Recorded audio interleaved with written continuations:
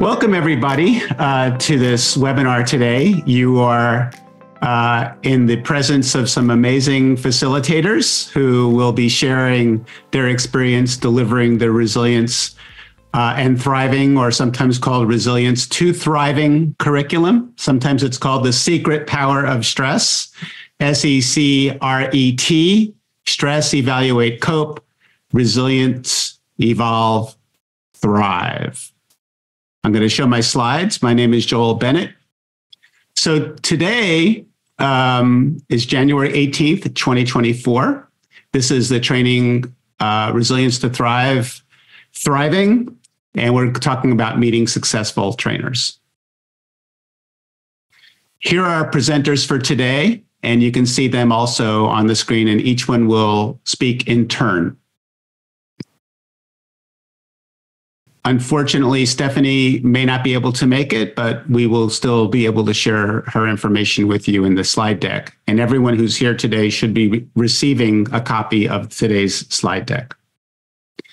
So a little bit of background on what this is all about. Resilience and Thriving is an evidence-based program that's taught in classroom style. We've also shared it virtually.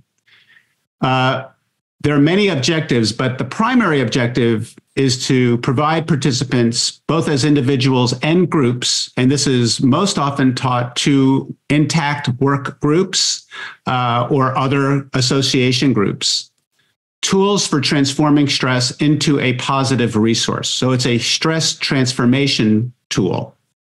We utilize cognitive behavioral principles, a workbook, self-assessments, group discussion, and a 5-step guided cognitive visualization process. While this is an evidence-based program that has core fidelity, it's a highly adaptive program, as you will see. And facilitators use a variety of different methods to get the same core message across, that you can make stress your friend and also transform it. Part of the reason it's adaptive is that our book, Raw Coping Power, has over 30 tools within it that can be shaped to the facilitator's needs. In addition, facilitators adapt the program as to length and size of group. Ideally, we ask that it be delivered with a minimum of 90 minutes. The ideal group size is between 12 and 20, although I know some facilitators have delivered this to 150 people at a time. And so far, we've had over 1,500 facilitators trained to date in this model. The training itself has 4 sections. There's an orientation. There's a whole section on understanding what stress is, and that it's not just about fight, flight, and freeze, but also we talk about the 7 F's of stress, which is forage, friend, figure out, and flourish. We talk about the positive coping cycle and the negative or addictive coping cycle. The funding that is behind this research was from National Institutes of Health, because there was an interest in preventing addiction in adult workers. So we emphasize the importance of choosing healthy alternatives compared to addictive processes. And as you can see here, there's a personal workbook. We do take some time to focus on cultural factors as drivers of employees feeling separated, being treated as consumers only, and the addiction associated with that. So the message here is that stress is not your fault. Key outcomes, and we can share research with you. In fact, we are coming out with a paper this year that shows that some of our facilitators are actually better than me when it comes to delivering the program. And there are some people here who, if not all of you, who I can share that data with. But key outcomes include understanding and addressing stress warning signs, correcting unhealthy stress responses, enhancing, again, healthy alternatives to coping, and adapting an ongoing healthy lifestyle that helps to transform stress. In fact, that's the area where facilitators, many who have a wellness background, do very well in terms of being able to convey that you can change your lifestyle so that you don't experience as much stress. Just so you know, at the end of this, we'll talk about upcoming opportunities. The next one that's coming up pretty quickly here to become a certified facilitator, pre-work begins January 31st. So with that, I just want to say that as you're listening today, please enter all questions in the chat box. Please be respectful, and we will answer all questions at the end. Let's start with our first speaker. Dan, I think you're good to go. All right. Hello and welcome. Thank you for the introduction, Joel. I'm Dan Joelve. I'm a licensed clinical psychologist. And I'm going to rush through because I know we only have a few minutes each. So if you'll move. So I actually met Joel at a conference 5 years ago now, almost. I had been looking for evidence-based, research-supported wellness. I work in a disability insurance company. We provide services to people either who have just gone out on disability leave or who are at risk of going on disability leave. And I had been talking about the need for better preventive services. And so I, was looking around. I've worked in health insurance. I've been in healthcare for coming up on 44 years now, and worked in health insurance. I was a clinical psychologist for 22 years. And one of the things I had learned in my work in health insurance and disability insurance is there really was almost nothing in terms of evidence-based, research-supported wellness or well-being efforts. And when Joel and I first talked, it was like, wait, you have developed something that actually has research supporting it. And so I got trained. We started offering it to our customers. Our brokers, customers meaning people who have bought our disability insurance, but also insurance brokers and consultants. I've offered it to HR folks. I've offered it internally to our employees. The main reason from the company's perspective for me to do this is to increase brand awareness. For me, it's really about increasing wellness. I'm acutely aware of the United States being on a negative trajectory when it comes to mental health, substance use, and overall wellness. So the way I've done it, we offer it free. My employer pays for me for my time to do it, and I've offered it to anyone who's interested. So we've had groups that aren't customers say, "Hey, would you do this?" And I've convinced my employer that it's beneficial for us to do this because then they'll know about the standard. We don't have much brand awareness, but also I just think it's good to train people. I've only done the training with employed adults, and I have adapted the program to rearrange the slides. I've added a joke. I've added a picture of a cute dog to sort of break it up. I always ask for at least 90 minutes. And I think I'm a bit above 475 people having participated so far, with another session coming up in like 2-3 weeks. So to go to the next slide, the thing I wanted most was to be able to give people tools that they could use and that would help them in their ongoing life. I have lots of positive comments. I liked this one. I just picked this one because I liked where they said not only did they start believing resilience and thriving might be attainable, but that they're not at the mercy of outside forces tearing them down. And the best feedback I've gotten. I've had a number of people tell me afterwards, hey, I'm using this with my spouse. I've taught my spouse how to do this. I'm using this with my kids. Several people have told me they've taught their kids. And I think, we do a terrible job of teaching kids how to deal with stress. And I wish we all learned these skills.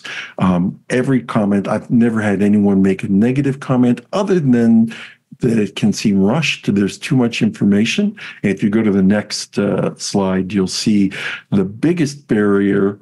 Put them in there for you. Go ahead. Yep. The biggest barrier has been getting time commitments from groups. I've worked with a lot of employers who say, "Oh, we desperately need something. Can you give us anything?" And I say, "Yes, I've got this. It's great. It's got evidence and research supporting it. Takes 90 minutes." And they're like, oh, "Can you do it in 20? Can you do it in half an hour?" Occasionally, they'll go all the way to saying an hour, and I've done it once in an hour, and it was just pointless to me.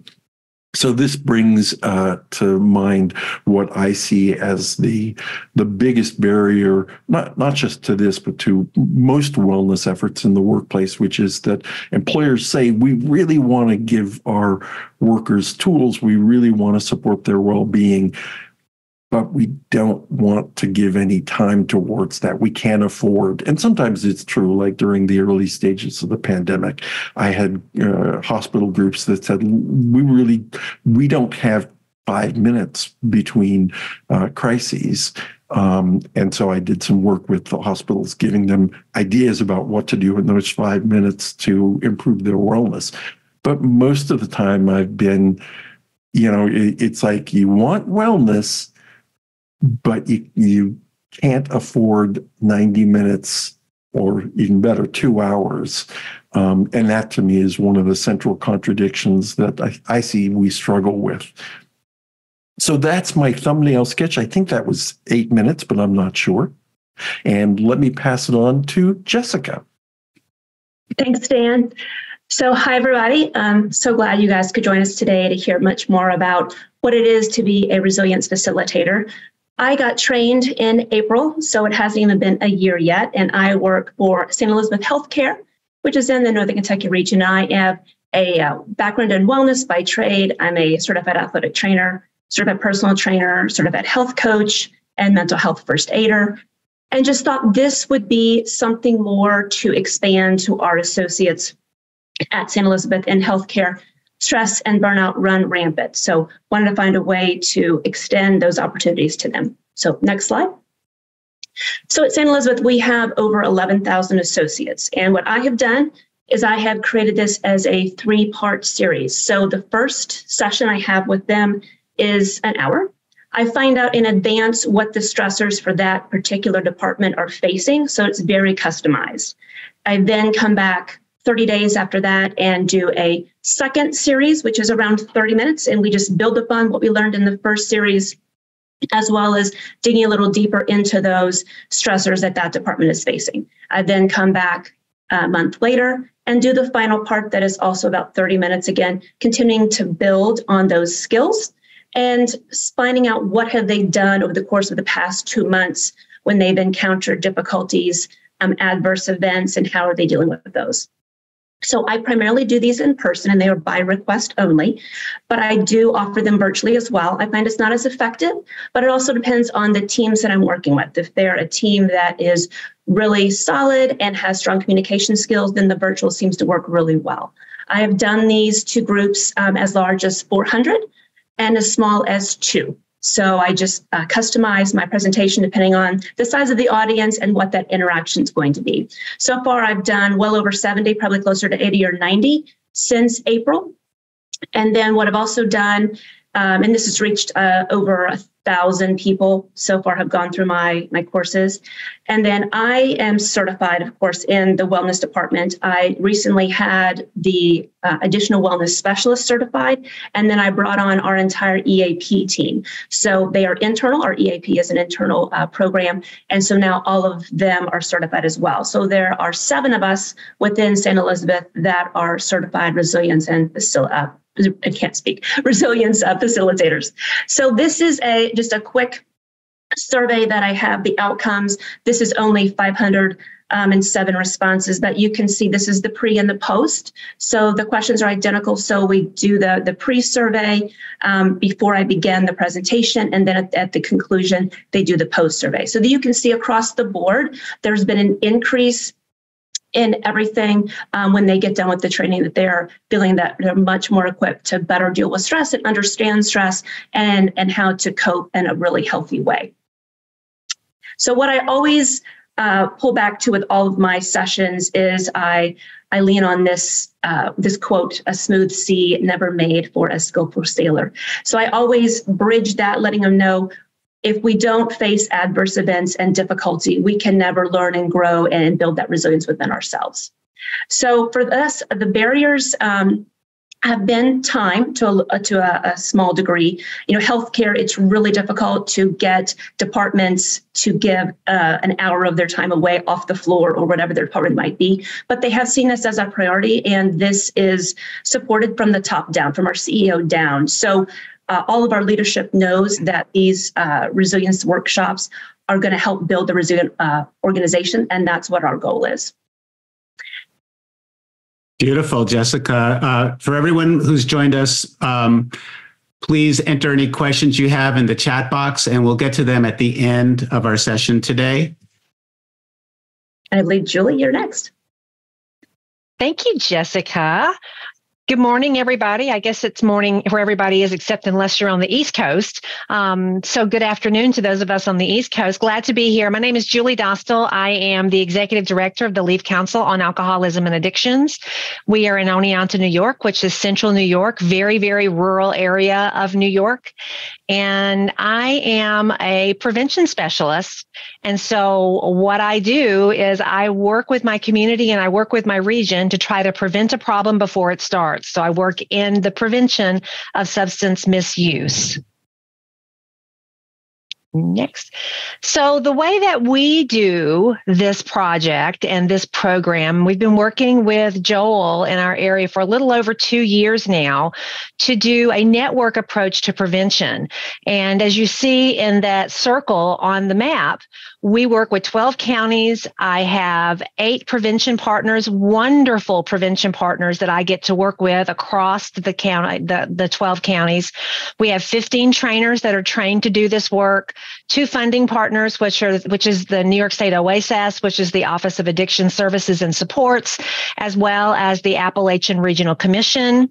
And we do work very closely with the OWLS team to help us with our data collection. They got us trained in all of this and helped us get started. As you can see, that is a big swath of real estate where we cover 9,300 square miles, which is larger than the state of Vermont. And we are busy. So far, we've done 31 businesses and we have provided this programming to 1,493 employees. Next slide. So prevention across the lifespan is the passion here. So the whys is that prevention really matters for adults. If you think about prevention in our world, when we talk about heart disease prevention, diabetes prevention, high blood pressure prevention, cancer prevention, we don't stop at 12th grade. We do prevention across the lifespan. And in the world of substance misuse prevention, typically and historically, we kind of did it with elementary and high school students, as well as community groups and sometimes some information education, and that's what we did. Working with the adult workforce gave us an opportunity to do evidence-based prevention with adults. And it was in my entire career in prevention, this is the first opportunity we've had to do evidence-based prevention with adults. And so this matters. And now we can treat addiction and prevention of addiction, just like we treat diabetes, heart disease, high blood pressure, all of those things that we all work on our entire lives. It is no secret that the need is great and continues to grow. Our entire workforce took a hit with COVID, and the hits keep on coming with too many openings in businesses. We are talking about people struggling with economy, their finances, families, all of that. So that need just continues to grow. And we see that in our work that we're doing and the work that we roll out.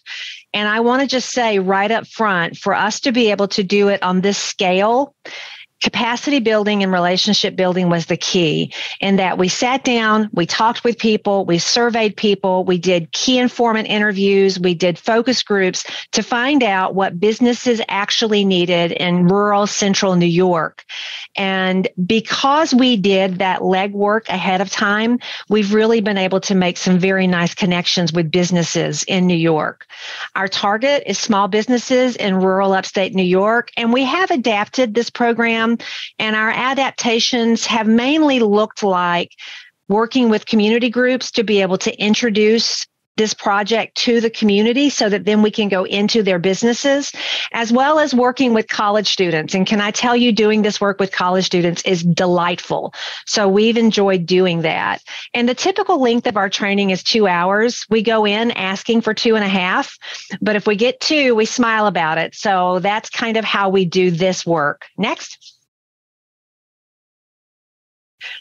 Just want to let you know, we've seen some really great improvements on certain items from pre to post. It's amazing to see what can happen with pre to post. Just a sample is I know my own early warning signs for stress. We see that go from 62% when they walk in the door to 75% when they go out. That the N for this survey is 881.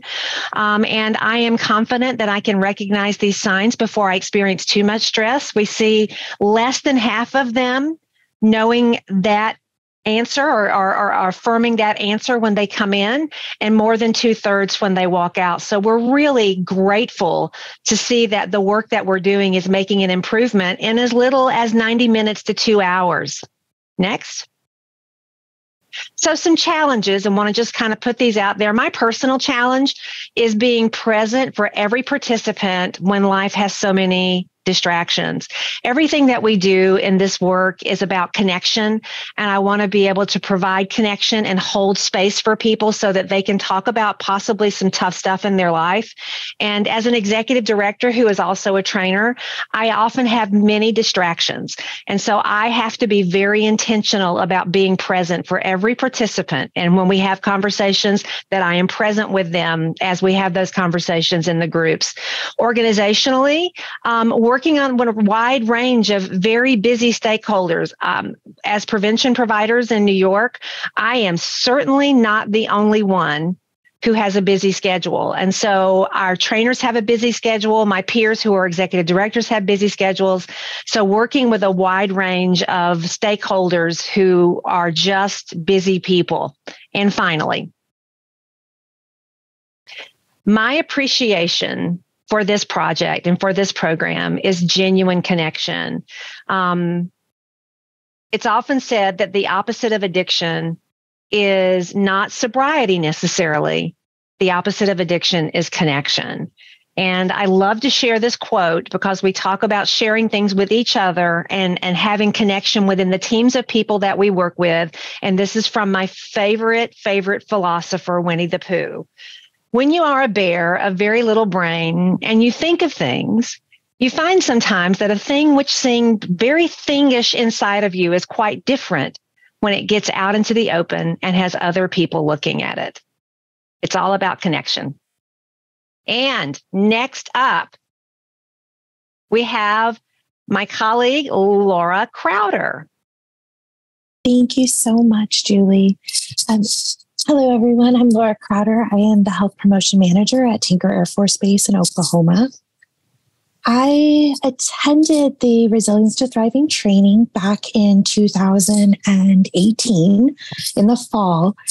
And the reason I wanted to do this was when I was talking to my airmen across all different career fields, stress was an underlying factor why they were using tobacco or nicotine products, why they weren't getting good night's sleep, and also why their healthy, lasting behavior change really wasn't lasting. And I wanted to do something and give skills and tools to help these airmen to be healthier and happier and more resilient. And I found this training. What I didn't realize at the time was this training was going to completely change my life as well. And I absolutely am passionate about this work because not only has it completely changed my life, I want to share that with everyone. And I really want to give these skills and tools that Joel has created for everyone, and just to show people how to put this into their everyday life. So I'm going to the next slide. How I managed to get traction was I was already embedded in 17 squadrons. I was working with thousands of airmen with just tailored health promotion programming and just incorporated in the Resilience to Thriving training.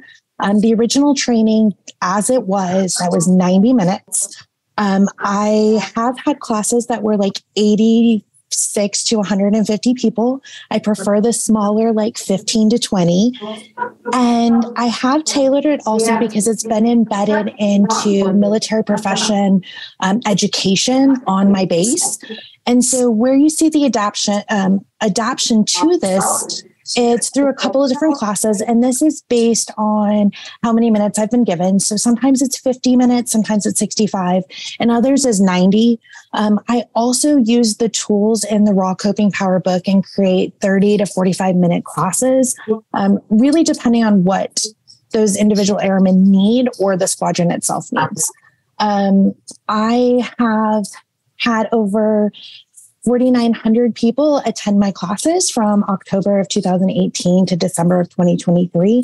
And I have a lot more in this year, but I haven't counted them. One of the other things that I did to adapt is you get a guide as an example, whether it's using EAP or knowing what your resources are. For my civilians on the installation, we do have EAP that's embedded here. For my active duty members, we have something that's similar that's called a MFLAC. They are licensed counselors, and we also have our mental health clinic. What I did was I created a resource guide that had, based on your 6 dimensions of wellness, if you had on-base and also off-base resources, because depending on the career field, they may not want to use on-base resources. So it gives them an opportunity to see where they're resilient, where they're coping, maybe where they're thriving, where maybe they need a little bit more tips and help.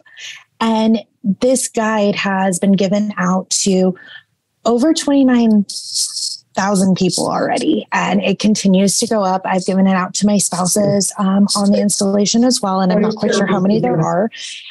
But this is how I adapt. On the next slide, I'm going to go through a couple of testimonies. So I love Tool 29 and Raw Coping Power. That was a visualization meditation that really spoke to me. And I added that at the very end because it really does everything that we talk about. It just, to me, puts you right in there, and so everyone can understand. And this one airman, when we were talking about stressors and to visualize those stressors and how do I identify them, she was literally leaning over. And then when we started talking about those healthy lifestyle and the positive belief system and how she can thrive, she actually centered back out. And it was just really cool to see that visualization. And then afterwards, she took that because I gave her a copy.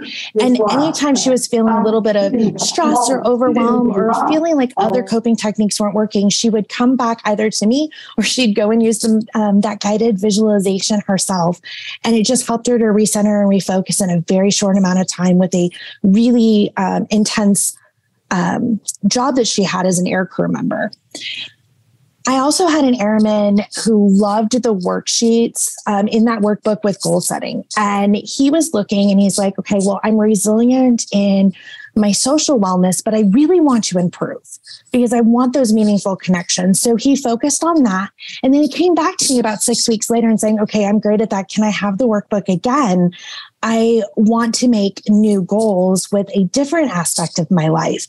And he ended up PCSing to another base overseas. And he would reach back every couple of months to let me know that he was focusing on each of his dimensions of wellness and was sharing that with his kids and his wife and everybody that he worked with. And it became a ripple effect in sharing like how to make those small lasting changes. And finally, using the coaching, that resilience to thriving grid that you receive in the class, probably the second or third class that I ever taught, it was for frontline supervisors. And this one airman, we were going through his stress and she interrupted. And there's 25 other people in this class. And she says, I know what my stress is, but there is absolutely nothing that you or anyone else can do to help me with this. And she made me stop. And I'm like, oh my goodness, what am I supposed to do? So I asked her if she would just be open to listen for the rest of the class and that if we would be able to meet on the side and go through a coaching session, which she agreed. And what happened was she had just come back from a deployment. And it was a really rough deployment for her, but she didn't want to see mental health because she had heard about negative effects of going to see mental health ruins your career. And she still had career expectations and aspirations. So she's like, I don't want to do that. So we went through and kind of figured out what was going on with this coaching. And it really did come down to, I can help you with certain things, but you really do need to talk to a professional. I'm a health educator by trade. I'm not a counselor. I'm not a psychologist, which is what she really needed. And I asked her if she needed me to go with her. So she's like, well, I'm not ready to make any commitments. And I said, okay. So I saw her again in a squadron not very much later, and she looked like a completely different person. And I asked her how she was. And she said, you know what? I listened to you. I went to mental health. They were amazing. I have a whole new outlook on life. I'm able to do a little bit better. This wasn't as terrifying and scary as I thought it was because other people have gone through the exact same thing as me.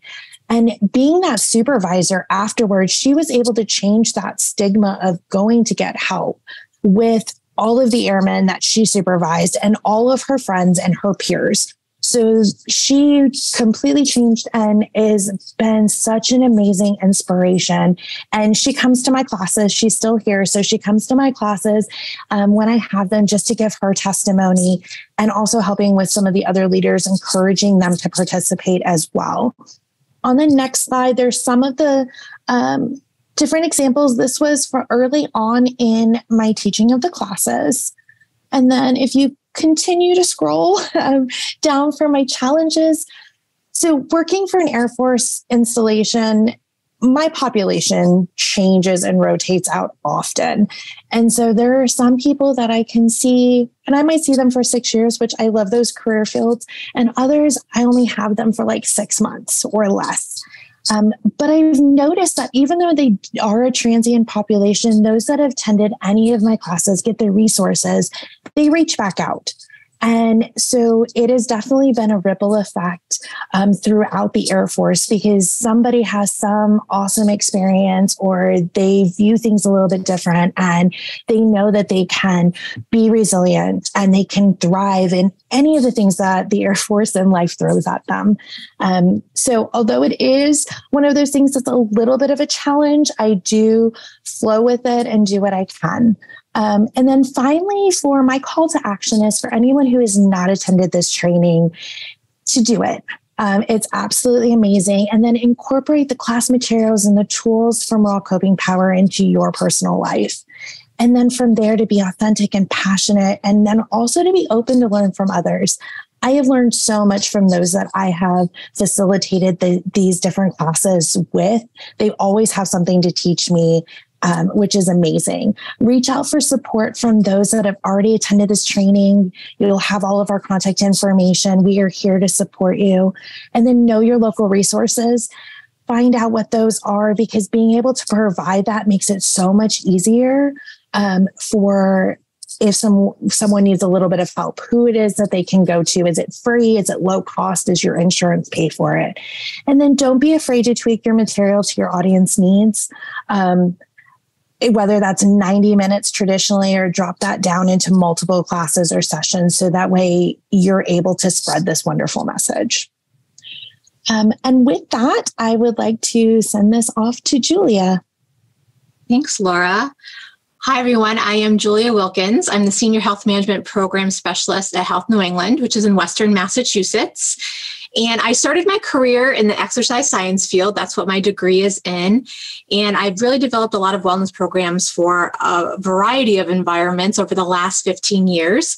And during those years, I've evolved, and my passion has really become to help foster one's overall whole well-being. So I'm just trained to teach in the areas of exercise, chronic disease self-management, and as well as the reason we are here today, resilience. On our next slide, I'm going to start with guiding you through Health New England's journey with the Resilience and Thriving training. So in the fall of 2019, which seems like ages ago, I attended a conference put on by the Worksite Wellness Council of Massachusetts. And I was there with my coworker, Maria, and she saw that the Resilience and Thriving Facilitator course was being offered there. Well, not offered there, but you could sign up at a discount, but you had to sign up there at that conference. And she said, "Are you interested?" I said, "Sure." As I mentioned, I like to engage in those programs and initiatives that foster one's whole well-being. But I got trained in February. And little did we know that February of 2020 put us right in the seat to be ahead of the mental health and resilience need that our associates needed, and also the employer groups that we serve needed.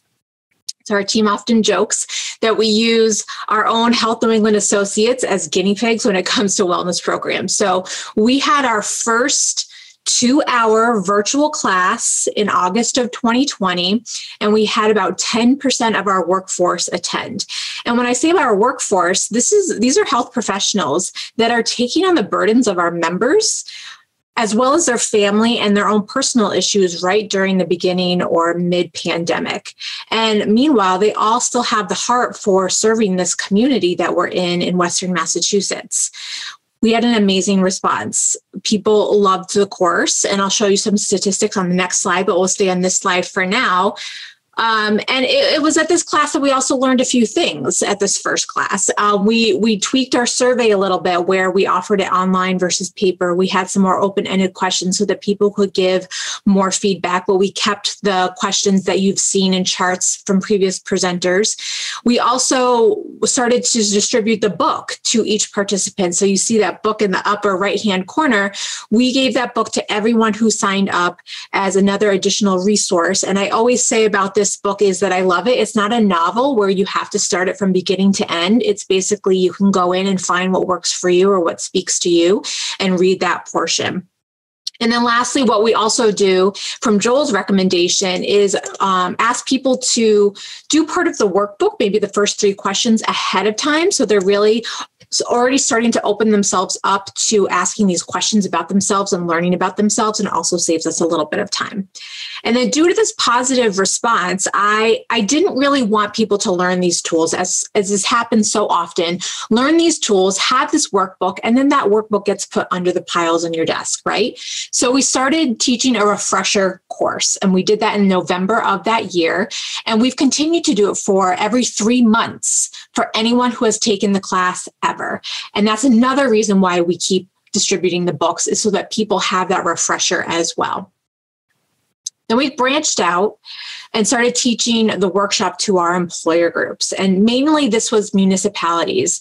And then we started to receive requests from other employer groups and even our own internal HR. People have discussed here today the struggle with the time, and sometimes that struggle with, hey, we're giving you a wealth of knowledge and resources. We just want 2 hours, and people saying no. And so we created a 20-minute pre-recorded webinar that people are able to learn just the basics. So what is positive and negative coping? What does that look like? And how do you set goals around stress? And so that was really great for organizations who really could not commit to a 1.5 or 2 hour training, or even splitting it up. They were just a little bit still on the fence, but wanted to know more information. And then we were able to create a challenge around that webinar that lives on our public site today. Then in 2022, I was able to teach this class actually in person for the first time. So after 2 years of teaching it, and my eyes were opened. It was amazing. That class will always hold a special place in my heart, but it was also to our sales team. So not only did this launch our in-person trainings, but it also launched us teaching this to teams. We still offer the class to anyone who wants to attend once or twice a year, but we really have focused on teaching it to teams because we know that the benefit of having a working group understand these concepts helps them to be so much more successful. And then we kept trekking along. By the end of this previous year of 2023, we've taught about 300 people in 13 different employer groups. And our goal moving forward is to implement this training when it comes to employee trainings, new employee trainings, development, and management trainings. On the next slide, we have I'm going to share some of our success. So this chart right here shows some of the success that we had in our first class that I referred to. And as other people have mentioned, we have our questions on the bottom that really are about self-awareness and how people have grown in that area after taking the class. I traditionally don't send the post survey till maybe a week after the class has ended, so people have a chance to start implementing the things that they've learned.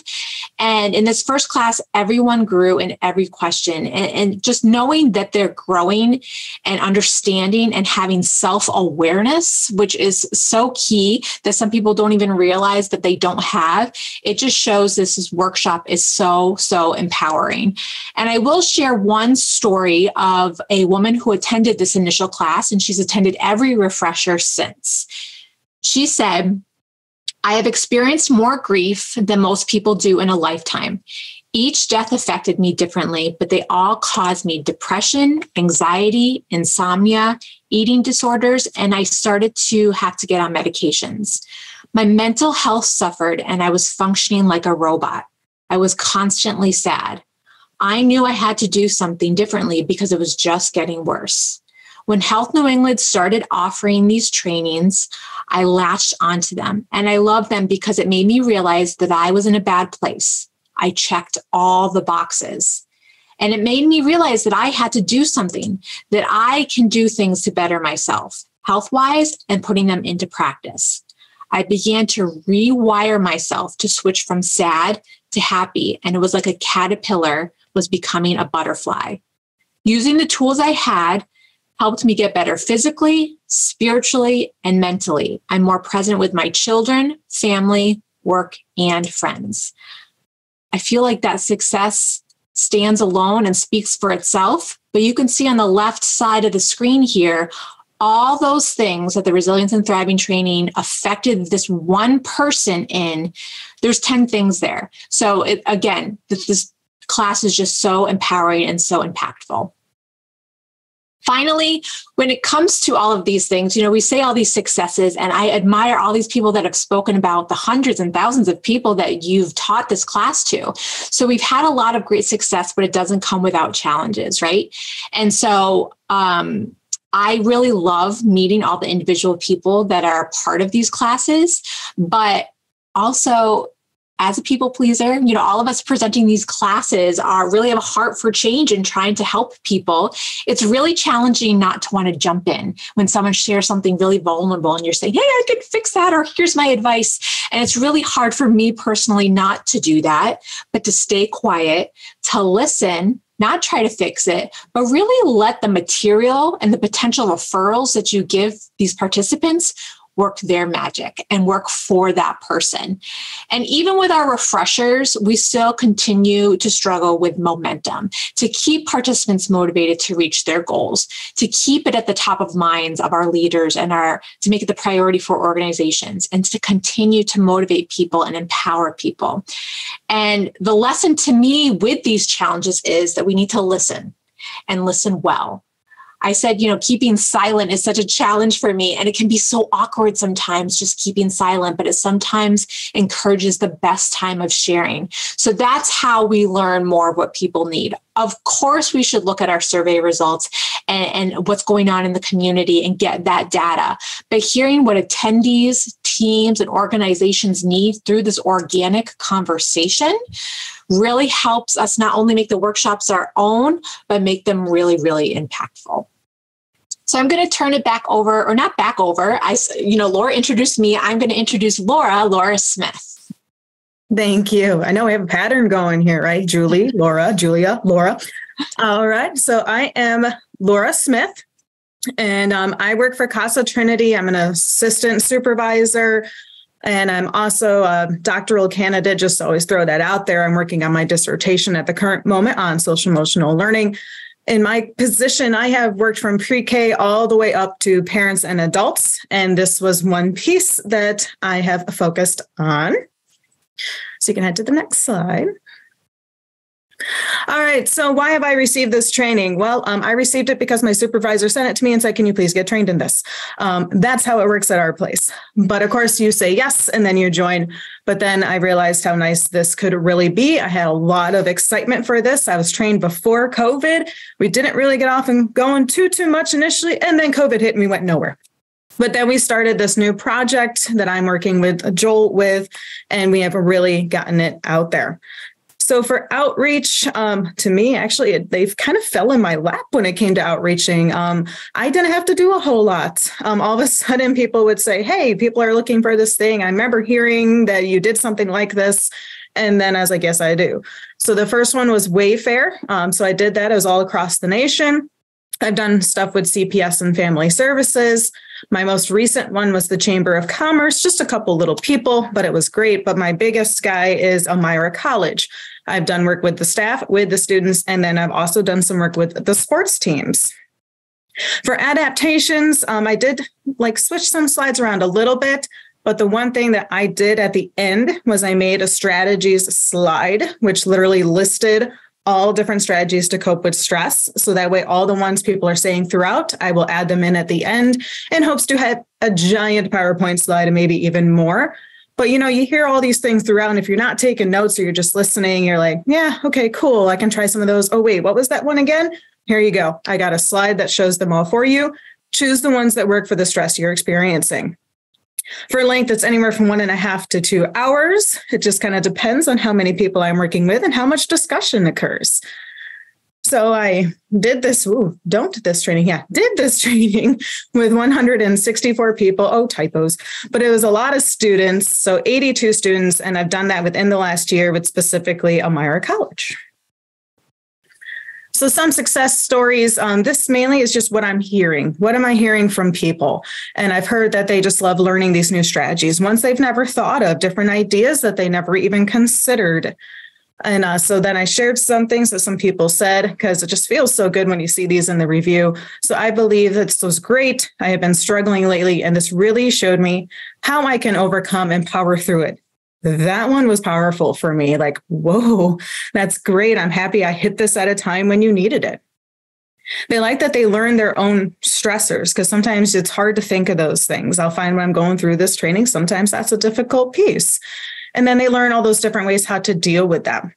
This next one too, this allowed me more perspective into ways that I can help eliminate stress and cope. And then they threw in thrive. And I loved seeing that, because that's what we emphasize is we don't just want to kind of be here. Like, I want to show you how you can thrive.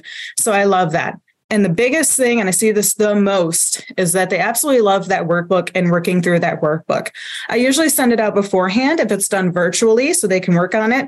But if I'm doing it in person, we are working through it right then and there. So they're having to think about things in the moment.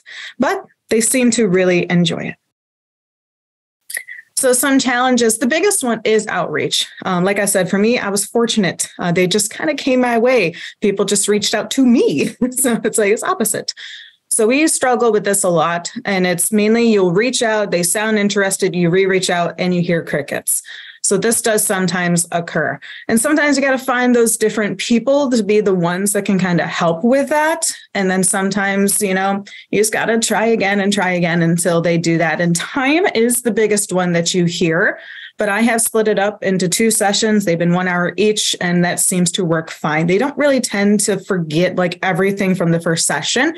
And you can just do a quick review, and then they're like, oh, yes, I remember where we're at.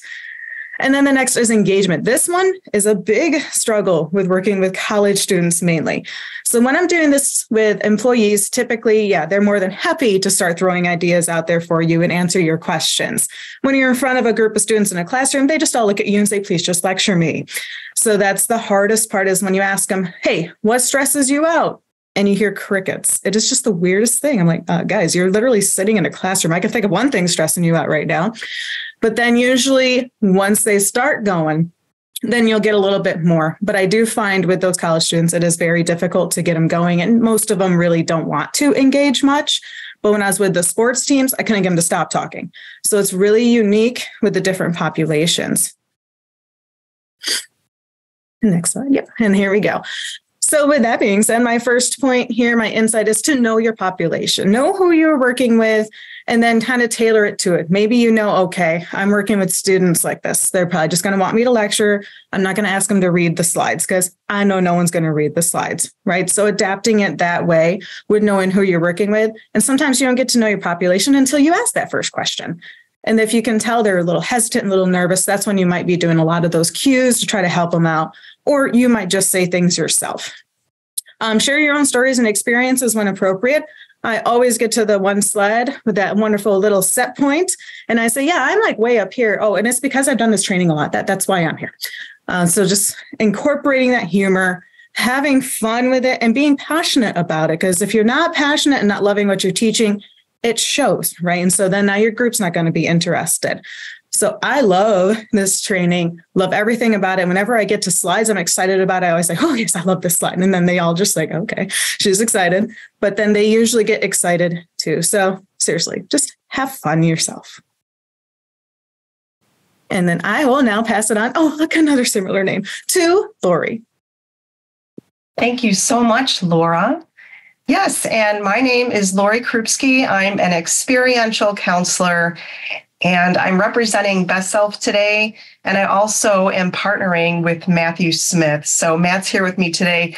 And I do want to say that we're unique in the sense that we've had the opportunity to provide most of our sessions as co-facilitators, which really is a wonderful opportunity, especially when you have two very spirited, talented individuals who really have learned to kind of, complement each other. So I'm going to hand it over to Matt to get us started.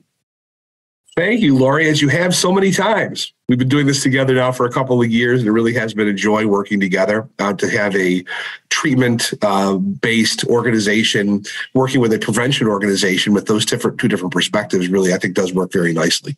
We have the next slide, please.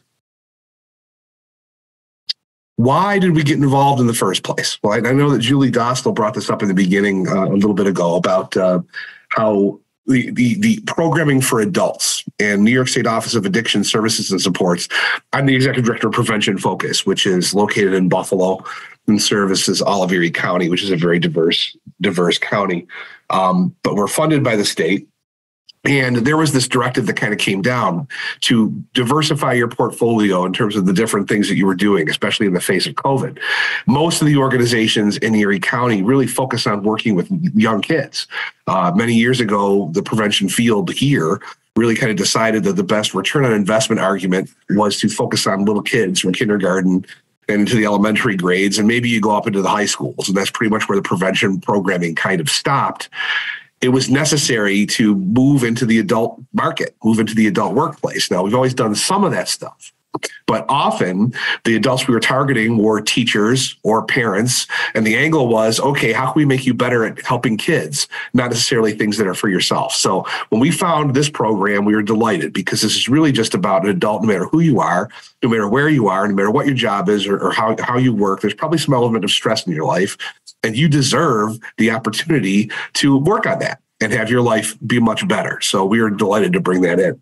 Now, we've been working mostly with small, other not-for-profits, a lot of schools. We do comprehensive programming and prevention focus from kindergarten all the way up. And to add this into to working with the adults that work in those schools is really, really, really great. It's a nice way to make the thing come full circle in terms of our programming, and really is a nice give back to the teachers and faculty that are working in the schools. So that's done very, very well for us.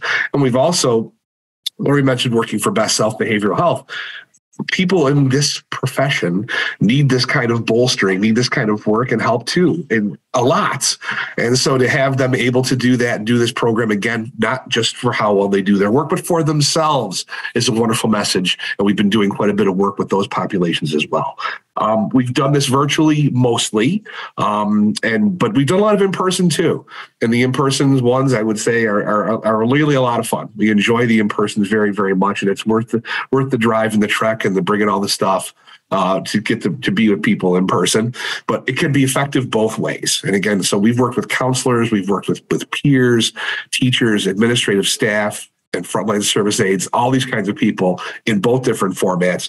Mostly we're doing 2-hour sessions. Some of our bigger clients are school districts that put this into their continuing ed requirements for their faculty. And those are usually in 2-hour bites.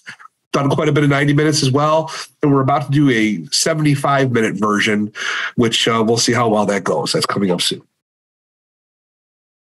Now, what have we learned? Well, quite a bit, actually. One thing that we've discovered, I think, by and large, regardless of the kind of company, regardless of the kind of workplace that we're talking about, many of them lack opportunities for their associates to even talk to each other or see each other regularly. Overwhelmingly, the participants were very, very grateful to have the opportunity just to meet people that maybe they didn't know well, and to get some of their ideas and hear some of their concerns. During one of the sessions where we do the resilience stories, we break them up into separate breakout rooms or huddle up if you're in person. And the chance to really get to know a little bit something more about someone that, again, you may never have really talked to, is a tremendous thing for morale and making them feel they're belonging to something better and bigger than just themselves. One thing I will give as a word of caution, and we found this especially working with schools, where I think that, with COVID and all the things that have been happening in schools, the stress and the pressure is very, very high. But you must take care to validate the work-related stress that is very, very real to the participants. I know we had one management team for a school very, very concerned that their staff would see this as kind of here's a thing, go fix yourself kind of idea, without really acknowledging, you're being asked to do more with less. Yeah, you are under a lot of stress. Yes, these are things that are very, very difficult. And we're trying to work on those. But while we're working on those very real concerns you have, here's some other stuff that you can do with this difficult set of circumstances you've been placed in. And that totally makes the attitude right. It takes it away from being adversarial. It takes it away from putting the onus just on the individual to take care of themselves, but as a part of a team. So really make sure you stress that. I think it helps out a lot with the presentation. And I will share that this program has gone over very, very well everywhere we've done it. And I think it's been really appreciated with some of the faculties that we've worked with a lot of our schools. And it actually has paved the way towards other programming that we do. Primarily, we're doing programs at kindergarten all the way up, model programs. And because they liked resilience and thriving so much, they opened the door for us to do other things at Prevention Focus. Thanks, Matt. Yeah, so we had a lot of successes, and at the same time, we paid close attention to our challenges. So personally, what stood out is that we did notice, that individuals who had varying levels of mental health concerns tended to perceive resilience differently. And, we found that we were constantly listening, being more sensitive, really asking permission, really trying to acknowledge that there may be things that among different groups that may or may not be triggering. So this is something that we tailored and provided. Our pace changed. We really tried to connect with them more deeply. And as was stated earlier, our sweet spot, Matt, you'll probably agree with me, was when we had like under 20 people, right? When we really felt like we could connect with them, because we have done the full range, where it's been much larger groups and in person or virtual. So that seemed to be, really when we could listen to them and hear them and see how they're responding, because fortunately, they were very honest and very upfront. So yes, that was personally, and then organizationally, as Matt described, with, really honestly hearing them with their pressures around downsizing, workforce shortage, really they felt that this was an opportunity for them to be very honest and upfront and transparent. So we knew about the mistrust, we knew about the struggles and how it was difficult to find joy. So really, we appreciated those uplifts and the opportunities just to give them the moments to have that moment, that space together. So the next slide, please. In terms of our final appreciations, it really is about universal application. The fact that we had counselors, we had teachers, we really had online as well as in person, really feeling like there was something to kind of just shift a little bit that made it worth it for every audience based on their landscape, based on, their unique program, and really sensing overall, just like was said in earlier sessions, the fact that they really, they were given this time, this gem of space to be able to open up that workbook for the first time. And we really we adapted it so that it became more and more about the application, more and more about the interaction, more and more about the, getting creative and engaging them through movement, through music, through play, through tapping, shaking, dance, you name it. We tried to vary it. And at the end, what we put in very commonly is this poem. Laura, I love that Laura Crowder shared that tool 29 of the meditation. We fit that in. And then we also do this poem just to really give them that space to kind of bring it all together and feel they have a moment of presence. So really overall, this has been a very valuable experience. Many share that. Any final words, Matt, you want to add? I just find it interesting that, some of the businesses, everybody needs this. That's one of the reasons why I can get behind this so much. There's not a person I can think of that couldn't benefit from spending that hour and a half, 2 hours doing a program like this, for the reflection and for the tools you can get afterwards. It's just a very beneficial thing. Unfortunately, the very real stressors that are time related are the ones that would cause a business to need this the most are the same ones that cause them to not adopt it. So it's how do we handle time? How do we make this a priority? How do we convince more and more businesses that they need to make this investment in their own people, in their front line, so they can keep them? Because the workforce crisis is what it is. And woe to the business that doesn't invest in their people or not have people that feel that they're being invested in or feel that they're being valued, because they'll choose to go do something else. So hopefully more and more people get that message and we can bring this to more and more places. I just wanted to say thank you to everybody and say that we now have time for question and answer. But before we do, I just want to really highlight the range of experiences that you heard from today. Dan, who had to leave, he works for the Standard Insurance Company. So he's providing this through the disability lens. Jessica for diverse organizations. Jessica is within an organization, a healthcare organization, but is also expanding beyond that and has done a whole set of adaptations and has been working more and more with teams. Julie is working in the Appalachian region with rural and semi-rural organizations and diverse organizations. Laura is at an Air Force base. Julia Wilkins is also working within a healthcare organization, but is also starting to deliver these to workplaces and businesses. Laura is working with focus on higher education in the college there, but has also done Chamber of Commerce. And you just heard that Lori and Matt also work with school districts. So throughout all of this, though, we have had, which has not been highlighted, corporations have been participating as well.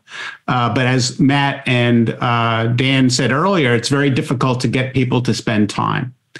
So with that, I want to say that in a moment, I'll share some upcoming opportunities that you can get trained as well and participate. But I really want to give time for the participants today to ask any questions. I saw that there were some that had come through, but I'm going to stop sharing my screen and leave it open for any other comments from our facilitators or any questions that came through that we need to focus on the chat box.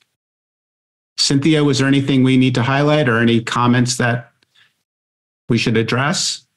Nothing that jumps out. I know William McPex had a question and a few people responded to him.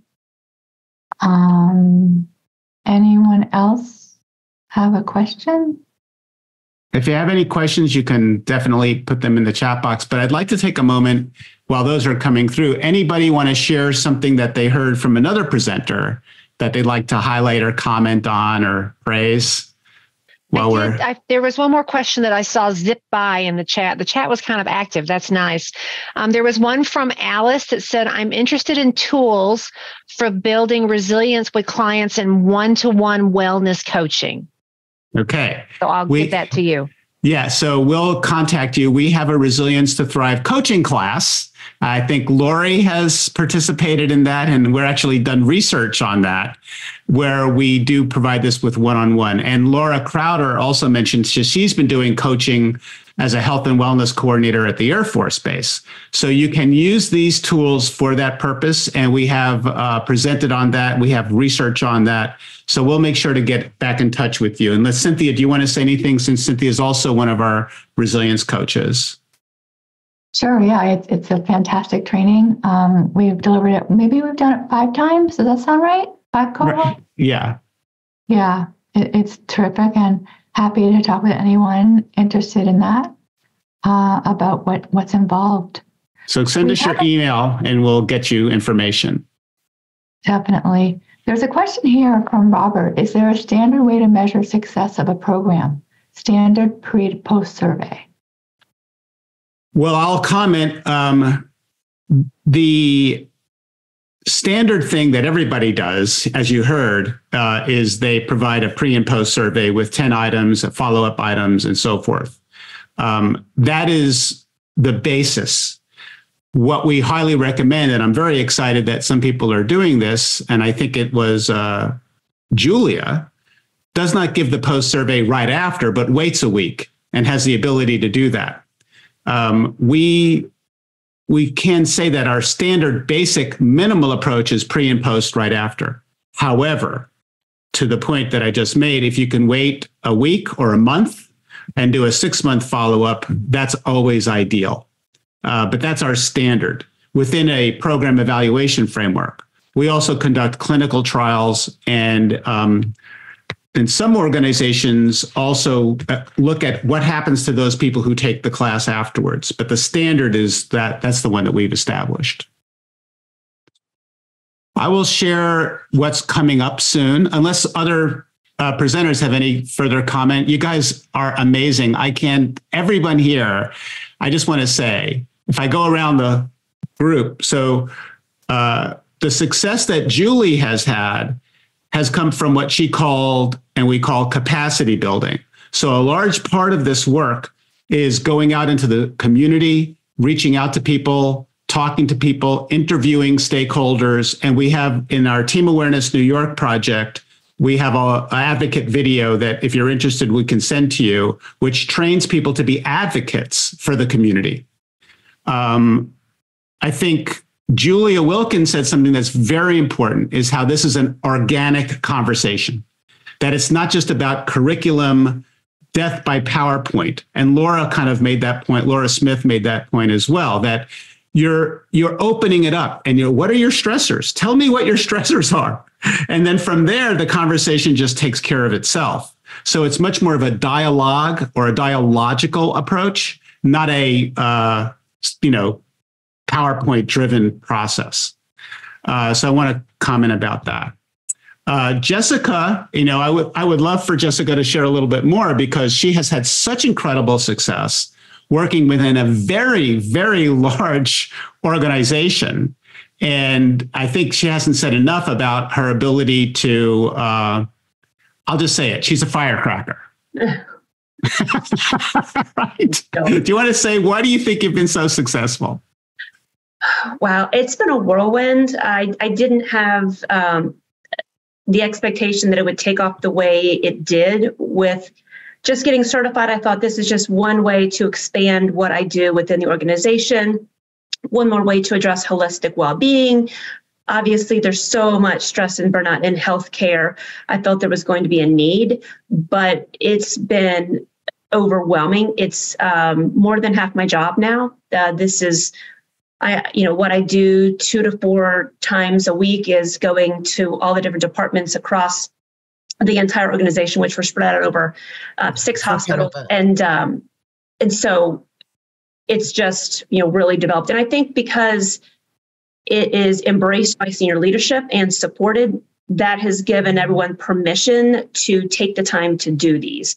And the way I promote it is that this is customizable. I want to find out what are the stressors of their department. So, our marketing department has very different stressors than our ED department, very different, of course, but they're both going through very stressful events, and they have to learn how to deal with those and how to bounce back and learn and grow.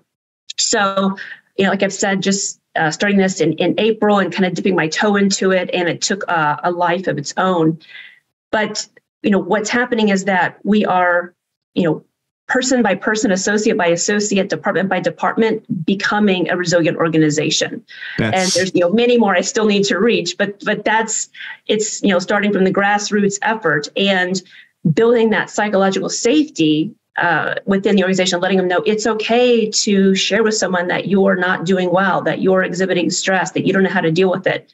And, we always promote our EAP, which is wonderful, internal for us, and our associates are able to do 8 visits a year for free, and anybody in their household as well. And it's completely confidential. That just pairs so well with these resiliency trainings that we're doing. And the fact that it's been presented, I've done this for our whole leadership team, 400 people that I've presented this to. So our leaders have had the exposure to it. And then from there is where those leaders then invite me to come to their specific department. And then the leaders of that department invite me to come to their sub-department. And that's just how it's been rolling out. And I just feel it just made such a difference in how people view stress and trying to reduce that stigma that is so prevalent in mental health. But, mental well-being is just as important as physical and emotional, spiritual, and we're a Catholic organization. So, all of that ties in together. And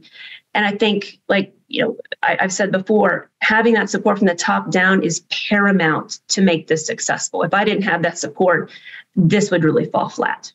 I think I would just like to add to that. I think, as you hear those folks around the screen here who have talked about this, we all kind of have to be aware that, if we're going to be the dog that's chasing the car, we have to know what we do when we catch the car. And so one of the things that happens is we often are able to get into businesses by being able to do presentations for managers and supervisors. And then once we do the presentation for managers and supervisors, much like what Jessica said, somebody goes, hey, everybody else needs to do this too. Well, how many employees do you have? 400. Okay, we'll work on that. Or how many employees do you have? Well, we have 7 satellite offices with 372 people. And so whenever we do this for leaders and managers, especially for larger organizations, and I know that large is relative, we are rural. 400 people in a business is a lot of people in a rural area. And so we have to have a plan of how we're going to do that if we actually catch the car. And to your point, one department felt that it was so important and valuable that the entire staff got trained. You can't pull a whole staff off of an entire department in a hospital. You can't do it. So what I did was I sat in a conference room and I did the workshops every hour on the hour for the entire day, so that the entire staff filtered through, and the rest of the staff knew they had to cover those missing people while they were doing the training. But eventually, from the course of, 7 a.m. to 3 p.m., everybody in that entire department received the training. And then that's how we rolled it out, over the course of those three workshops. Other departments, they can, especially if they're leadership, they can be pulled away. But when you're looking at your core staff in healthcare, you can't pull your whole staff off the floor for an hour or so. It's just not possible. So I've had to be really, creative and how do we distribute this? And often it's, I'm there during a standard staff meeting. So instead of them having a staff meeting, they do this resiliency workshop instead. So I want to make a comment here that is, I need to capture this moment. This is organic. And it's unlike other approaches for all those who are listening, where a company or an agency purchases a product and says, we're going to train people and everyone's going to get this. This is a conversation. This is about culture change. You cannot change a culture with a curriculum. This is designed as an adaptive program, and it's a evidence-based program. Program does not mean curriculum. Strategy does not mean program. Conversation doesn't mean strategy. All of that means is that the people you're seeing here are those who have found their heart in being able to have a conversation. And once that starts happening, people start to take interest. So it is top-down supports it. Top-down supports it, but inside out makes it live. So it's really an inside out process, because then the contagion starts, the communication starts. And I want to emphasize this point because the mental health crisis cannot be addressed through curriculum.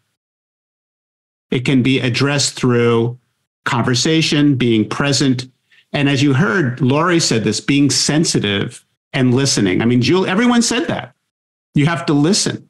So if you're doing this work as a facilitator, your primary, I think, and everyone here, I think, attests to this, your primary competence is a good listener who knows the resources, and then you make that referral. And Julia mentioned that. It's like, what are those resources? Laura Crowder mentioned that. She's delivered those resources to 29,000 people, service members and their family.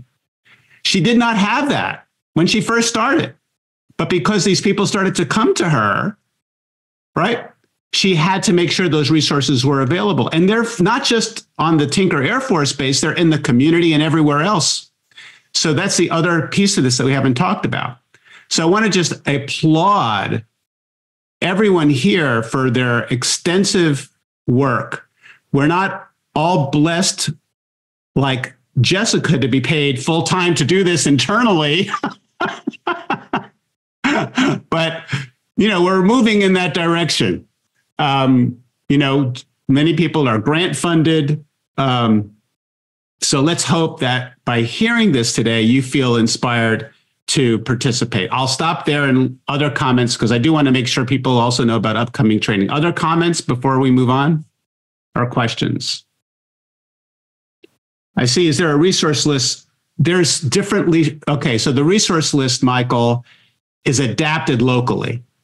So everyone creates their own local resource list for their community because it is a community-centric or organizational-centric. But I'll ask anyone here want to talk about resource lists, or Laura Crowder, if you're here, you can talk about how you assembled your resource list.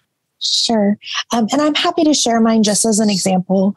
But one of the things that we get as Resilience to Thriving facilitators is a example of knowing like what your EAP number and things like that. And it went from there. So I used some of what Joel had started with, and then I went around my installation finding out, how do you get in contact? Do you need referrals? And I really wanted ones that were not referral based per se. I wanted where someone could just go in and talk to someone if they needed to. Obviously, mental health's a little bit different, but I put them on there. So I had my on-base resources. And then I started looking into the community and partnering with some of like our Oklahoma City County Health Department, reaching out to them. What is available in the community? What is free? What is low cost? And then I also did some things that were online because I have a Trans Am population. They may be physically like stationed at Tinker, but they're TDY for weeks on end at another place in the world, or they're deployed. Where can they go to get the help that they need, or where can their family members go? And so there is a lot of on-base or online resources as well, but it really is geared towards my military members. I also have for my civilian population, because obviously benefits if you're in a uniform versus not what you can have. So I also have a civilian. So anyone who is a federal civilian employee that happens to work at Tinker Air Force Base, they also have access to this resource guide. So that way they can also handle their stressors and things that life throws at them. I don't work with them as much because my mission is for active duty members, but I really wanted to provide that resource guide so they have those additional resources to help them thrive as well. So I'm happy to share just so you can get an example or an idea of how you could tailor that to your specific organization or community you work in. Other comments? Thanks, Laura. Joel, I think what Michael, and correct me if Michael, if I'm wrong, it sounds like what we're really looking for was, what kind of sell pieces are there? What kind of pieces are there that demonstrate the effectiveness?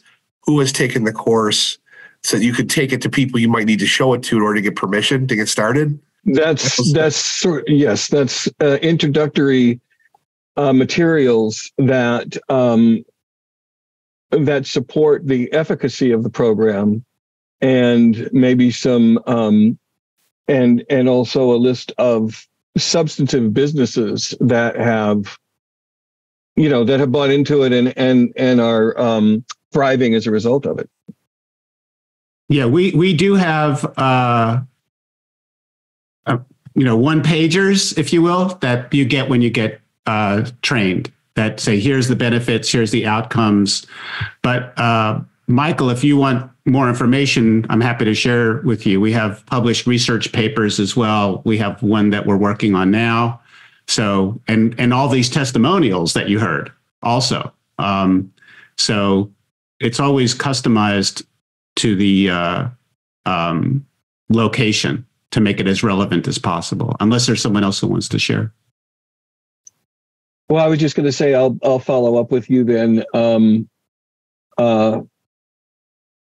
Outside of the the context of this conversation, and I know that some of my colleagues will be interested in that as well. So, yeah, let's talk about it for a second. Context is everything. So, if you're delivering it as a prevention agency versus an organization, if you're in rural versus urban, you see, so it really is an adaptive program.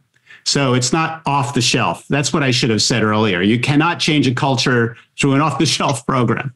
So it does require, I hope you heard today, that people are engaged in this consultative process, and that's what you learn. So everyone here already had some of that, but many people here learned more consultative process. That listening process. So I hope that helps. Not to put you off, but it is a training. I hope that helps. Sure. Thank you. Yeah, no, definitely. Yeah, we're excited. Any place, anytime we can disseminate evidence-based programs, right? And as you can see, it always gets adapted. So with that, I'm going to just share some upcoming events. So because this is being recorded, I want to make sure, and then we'll stay on for a little bit more. And I think some of this information is in the chat box. I want to say that we do customized trainings, grant-related trainings. So these are just ongoing public or upcoming public events in the event that you want to get started. But if you're interested in being trained in your organization, community, or agency, we will definitely work with you. So we have an upcoming training with the National Wellness Institute. You can see the link here, and I think Cynthia may have put that in the chat box, where you can become a certified facilitator. This is a 2-3 hour session, and it's starting, pre-work starts January 31st. I'm also going to be in April in the Art and Science of Health Promotion Conference, where we're going to be doing a training on multi-level and multicultural resilience, which is one of the trainings that we helped from the beginning, team awareness that Julie Dostal has been using, and Laura Smith, that's our fundamentals course, our ripple effect course. So it's the resilience program and more. It's got more to it. And that's April 8th in Hilton Head. I'll be next week in Clearwater, Florida, talking about worksite self-care programs for the Health Benefits Conference and Expo. And these slides for all of these are available. And then we are very excited. This will be our second time with the Construction Working Minds Conference. This is a full day in person Resilience to Thrive facilitator certification training in Kansas City. And it's mostly for people who work in the trades, unions, construction, because of the growing suicide crisis in those organizations. So these are all opportunities, but there are always more. And as I said, we adapt and work with whoever.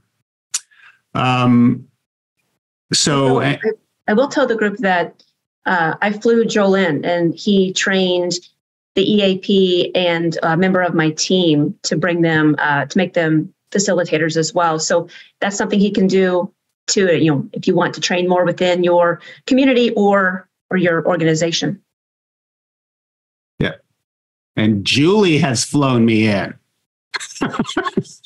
So. In all kinds of weather. Yes. So if there's no other questions or comments, it's been really wonderful, but I think it's always good to go around. Anybody want to take us out? Last appreciation, kind of like throwing down the gauntlet to the listeners. Something. Matt, I know Matt. Go ahead, Laura. I was just going to thank everyone for your participation and your presence with us today. And please reach out if you have any questions for any of us. We're happy to support you. Thank you for your generous gift of time, and you've stuck with us for this long. You've come this far. Why not take the leap? Okay. Beautiful. Have a great rest of your day, everyone.